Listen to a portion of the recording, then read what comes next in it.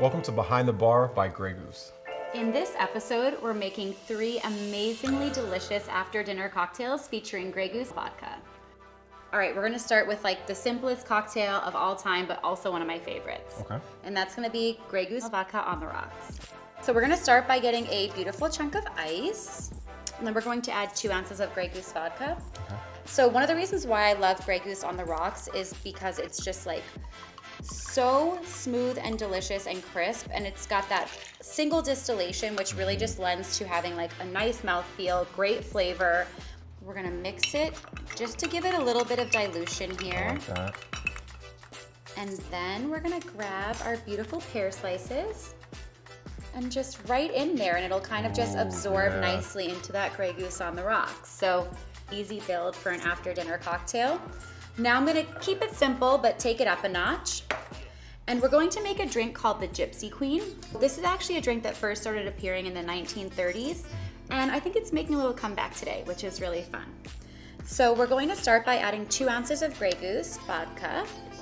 Then we're going to use some Benedictine, which is a really nice sort of botanical and herbal liqueur with notes of honey. We're going to add 1 ounce of that.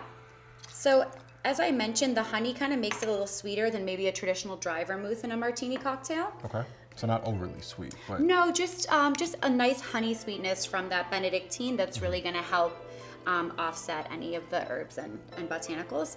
And then just a dash of Angostura bitters.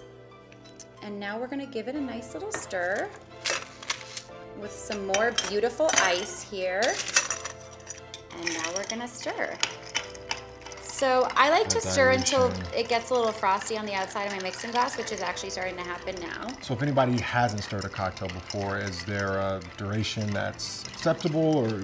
People say 50 rotations, which I think is a pretty good benchmark, but I look for that frost forming.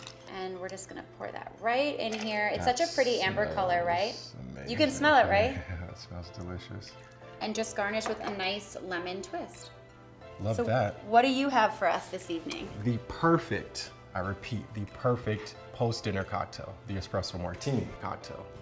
So this was created by legendary Dick Bratzel over in London in the mid-80s. 1.5 ounces Grey Goose Vodka. We're gonna do 1 ounce of espresso, 3/4 of coffee liqueur, and we're gonna add a pinch, just a pinch of sea salt.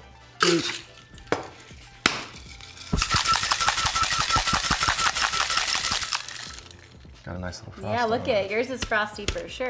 And we're actually gonna double strain so we don't get any of those ice chips in our cocktail. Beautiful.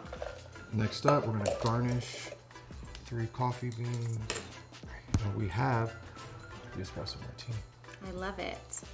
I think this might have been one of our most delicious shows yet. I have to agree with you. What's your go-to after dinner drink? Let us know in the comments. And click below for even more great drink recipes.